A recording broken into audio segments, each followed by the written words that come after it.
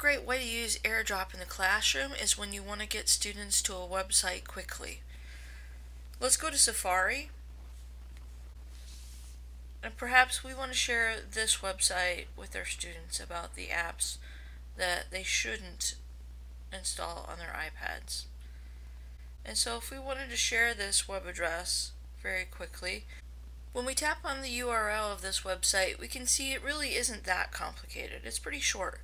But yet, if we were waiting for our students to type this in, it would take some time. What we can do to send this website out quickly to our students is tap on the share icon, that square with an arrow coming out of it, next to the URL bar.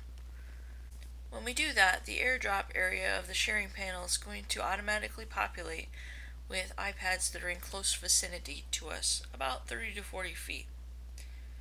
So we can click on our students' iPad names.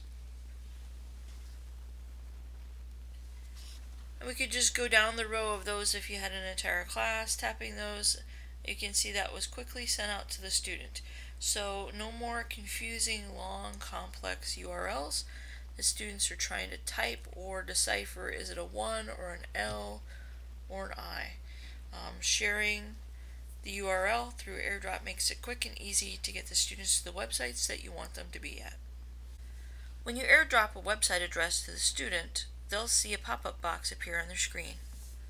The pop-up box will show the name of the iPad that is sending the website address to them, as well as what sort of file is it. In this case, it's a website address.